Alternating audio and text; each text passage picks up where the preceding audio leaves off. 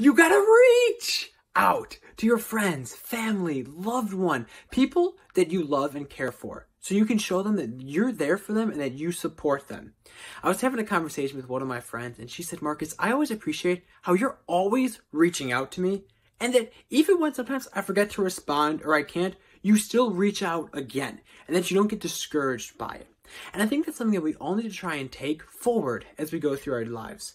Because if somebody says no to you once, you can't just leave it there. You can't let your relationship die. You need to keep reaching out.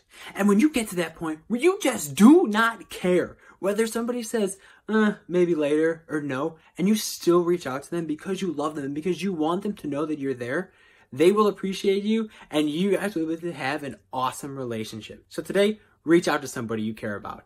Thank you for tuning in to Marcus's Morning Minute. Hope to see you tomorrow.